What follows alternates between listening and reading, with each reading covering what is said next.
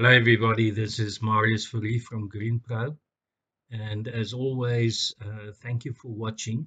A bit of a different video now, um, and I want to talk about a workaround for the Victron Error 8 problem. A couple of years ago, they defined this test that they do during startup. I don't know what they do nowadays, but in those days, if the system picked up error 8, then it didn't, I think it tried 3 times, and then it didn't switch on. An absolute disastrous decision that Victron made, because I believe that in 99% of the cases, the problem is not actually in the reticulation of the house. The problem is in some device that some idiot plugged into the house long after the Victron system was commissioned, and then at the next startup, because this test only happens during startup, the Victron sees a problem and then it's chaos. And nobody knows what happened because some new thing, or not the new old thing maybe, was plugged into the house and now it suddenly has a problem. And you're only noticing it 2 weeks later because that is the next time that the Victron system boots up. So Victron, I think you really screwed up here, which is sad because that is not something that you normally do. So let's look at this problem in a bit more detail. Okay, where you come with power into a property, in terms of the most popular earthing system that we use in South Africa, your neutral is earth. In other words, you have a pin into the ground, or you connect it to some sort of metal in the ground, and you earth the house as earth where you come into the property. Then you also link your neutral to the earth. And that is the only place in your property where you should connect neutral to earth.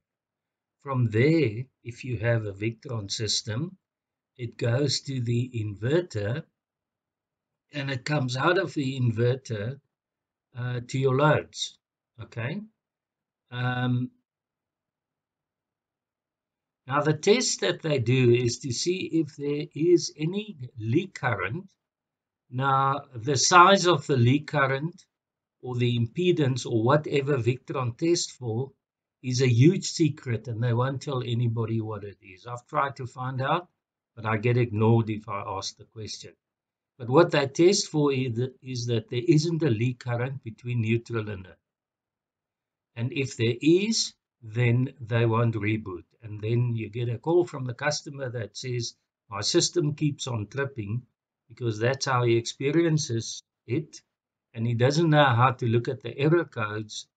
Yeah, and when you get there, it's error 8, and it is tripping because there's a leak current, probably in some foreign device that's plugged into your house, and it's not the house's problem.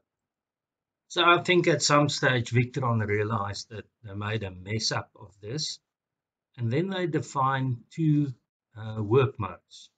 The one is that you can, if you consider that to be the neutral coming into the inverter, you can put a link between the neutral coming into the inverter and the neutral coming out of the inverter, going to your output once.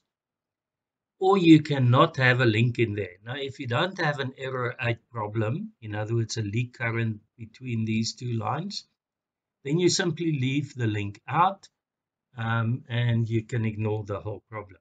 If you do have a problem and your inverter keeps on tripping and then retrying to boot up, then you can put a link in there.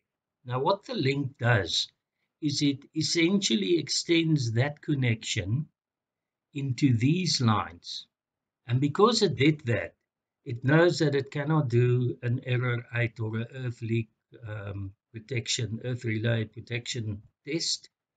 So the test won't be done and then you don't have a problem. So there's essentially two work nodes. The one is there's no neutral link between the neutral coming in or the neutral going out. The second option is that there is a link you put in a link between the neutral coming into the inverter and the neutral going out of the inverter. And I've shown the link there.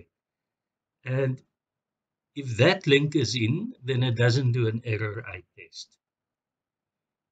But, and there's a big but associated with this, whether or not you put in no link or put in a link has to be associated with the correct setup in the inverter. In other words, you have to tell the Victron system whether or not you put in a link. Now, I've seen cases where clever installers came to a system that they didn't install, and then they find the link there, and they don't know about this option that Victron has, and then they rip the link out, and then error 8 starts. And just because of their stupidity, this becomes a problem on the system now forever, until somebody understands it and does it correctly. Now, the way you do it is in VE Configure 3. Just for anybody watching, if you don't know what VE Configure 3 is, just take note of what we're trying to achieve here, but don't go and scratch around in that, because there you can do damage to the inverter. And you probably only also do not have the passwords that you need to change the grid code. And if you don't know enough, don't get the passwords if you can get them somewhere. Normally you have to do a Victron course to get them. So don't get the passcodes and don't scratch around here, because this is where you can blow up your inverter. So if you don't know what you're doing, stay away. Right, the South African grid code is called NRS 097-2-1. Yeah, there might be a later version than the 2017, but okay, that's the version that's built into the inverter. Now, if you look at this standard, it determines things like frequency, like over and under voltage, and you can see it's more or less 195 and 253 volt. So what it says is the grid that's coming into the inverter has to be somewhere in that 195 and the 253 voltage range. The problem is that Eskom doesn't comply to NRS 097. There are many houses, especially when you get to farms and rural where you're on a long line, where the voltage at the end of the line gets too low, and then they increase the voltage with the transformer tappings, and then the first guy in the beginning of the line has a voltage which is far too high, and then it is outside of the parameters specified by NRS. The result of this is that many of the Victron installers have started using a grid code called other. And what you can do there is you can set the voltages. If you set them the same as NRS, then you've got an NRS code in your inverter. But in many cases, you have to set these high voltages higher. I haven't seen a lot of problems on the low side, but I've seen quite a bit on the high side, where this is not high enough for Eskom, who's not adhering to NRS 097. Just one thing also about Victron, they don't really detect and report this nicely.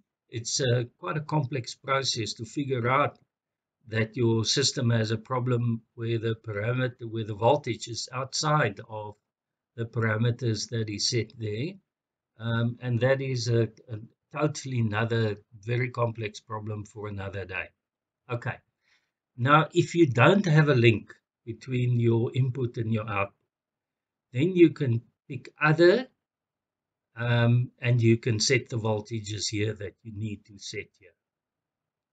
If you put in a link, then you have to go to another option under other, and that says the neutral path is externally joined, which means that you joined the neutral path between the input and the output of the inverter, and whatever you set here has to correspond to whether or not you actually have a linking.